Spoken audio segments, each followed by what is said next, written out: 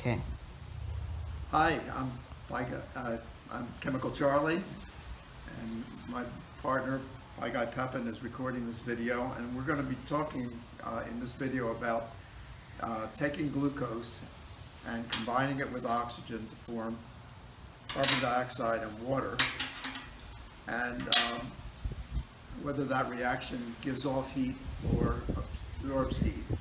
And I can't really easily show you the reaction of glucose and oxygen, but I'm going to do the next best thing. I'm going to use paper, tissue paper, which is a cellulose, and cellulose is a polymer of glucose. So let's just see what happens. It's a little windy today, so I'm going to try and cover it up a little bit, but let's see what happens when I ignite this. Okay, you can see it is burning, so and it is giving off heat. I can feel the heat. All right, and it's not a real complete combustion. There's a little bit of carbon forming, but mostly carbon dioxide and water. And actually, if you put this in here, the water, well, of course, it needs oxygen, but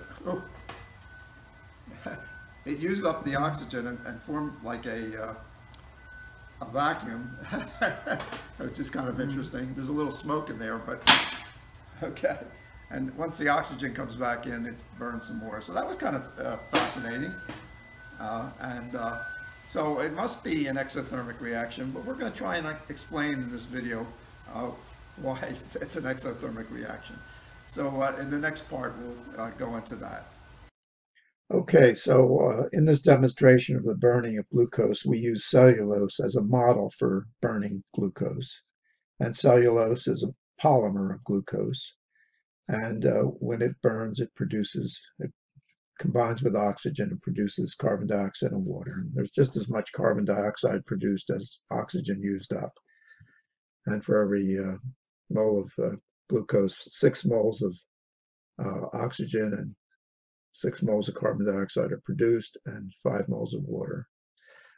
The explanation for why there was a partial vacuum that we observed in the inverted jar was incorrect that I gave. Although oxygen gets used up, just as much carbon dioxide is produced. There's not a decrease in the number of moles of gas in the container.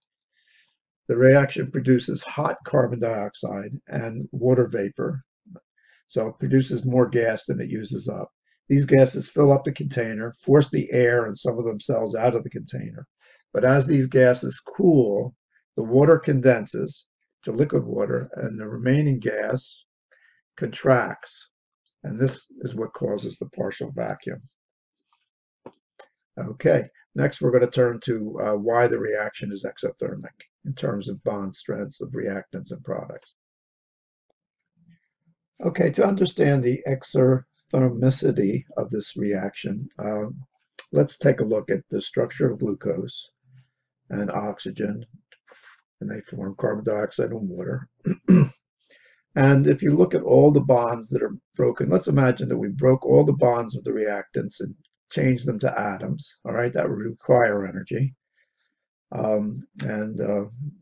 If you look carefully, the 5 carbon-carbon bonds are broken, 7 carbon-oxygen, 7 carbon-hydrogen, 5 oxygen, hydrogen, and 6 oxygen-oxygen double bonds. That adds up to 30 bonds that are broken, and 12 OH bonds are formed, and 12 C double bond O bonds are formed. So actually more bonds are broken than are formed. You would think it requires energy to break bonds and it releases energy to form bonds, but we'll see that these bonds are much stronger on average than these bonds.